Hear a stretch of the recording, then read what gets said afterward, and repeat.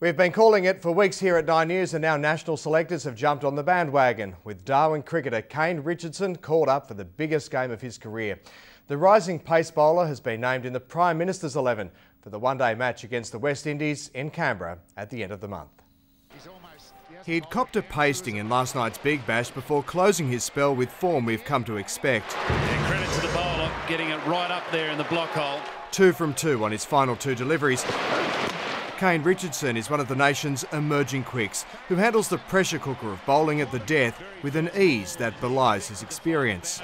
Richardson executing his skills perfectly. Today, the 21-year-old Darwin export was rewarded with selection in the PM's 11 against the Windies. Obviously really exciting. I mean, not every day you get to play in a team that's captained by Ricky Ponting. Kane Richardson continues to impress, I think, in all areas. He showed again his Yorker last night. He also top scored with the bat. It's a mark of his huge potential that Kane was given the nod. It's in the 2020 format where the Territorian has made an impression with ball, bat and in the field. The PM's match, though, is a limited overs game, 50 overs a side.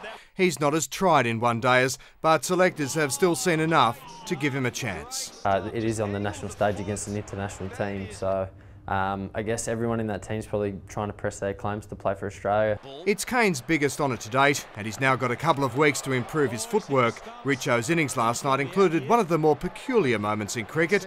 He hit wicket, was given out by the umpires, only to be recalled by Scorchers captain Simon Kadich because none of his team appealed.